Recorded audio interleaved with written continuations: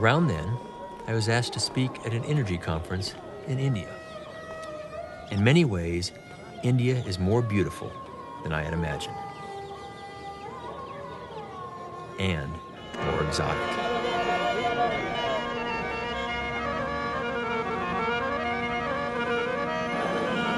And more crowded.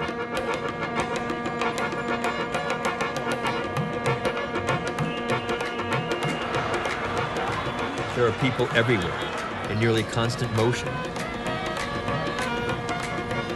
Vehicles at every speed, on every road, at pretty much every hour of the day or night.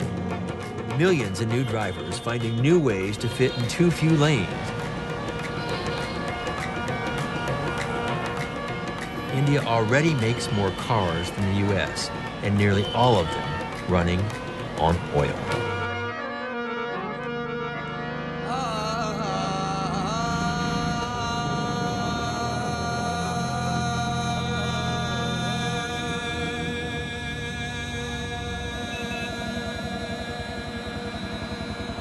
Thank you.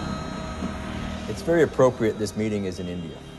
India will soon become the largest populated country in the world. It's growing, and the demand for energy is growing. And so many of the things that India does are going to lead the world as we move forward. All of a sudden, you're creating a new middle class in China and India. That's hundreds of millions of people who don't yet have cars. Yeah. But know what cars are and know they want them. Mm-hmm. And so as their incomes rise, their consumption of automobiles is going to rise. And that means the world's consumption of fossil fuels, particularly oil, is going to rise. Right. But also their demand for electricity is going to grow. One of the scariest statistics I've heard in the time I've been in this job was told to me by an Indian energy official. He said, you know, we have 600 million people in this country without access to electricity today.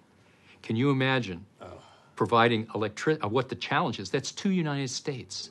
Can you imagine providing electricity for 2 United States? And they want to do it in the next, 20 to 30 years. And they'll be adding population at the same time. So, and that's going to be coal. In 2 or 3 decades, the energy demands of India and China are expected to exceed those of the US and all European countries combined. In terms of the carbon emissions, the U.S. will soon be a minor player in this. Most of the carbon emissions will be coming from China, India, and the developing world. We will develop carbon sequestration, but it will be too expensive. They will not adopt it. This will become a point of friction in the future, which we will not solve. And assuming the calculations are right, we will have several degrees of global warming, which we will learn to live with because there will be no alternative.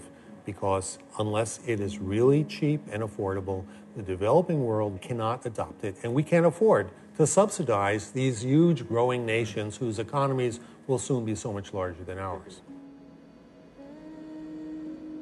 Coal and oil, electricity and transportation. Just as it did in the West, coal will power the development of China and India, but it will not be clean. Oil demand will increase, and so will risk, and so will price.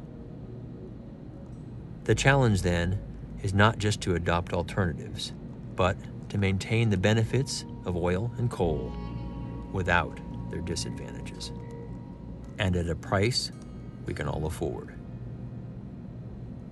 Can it be done?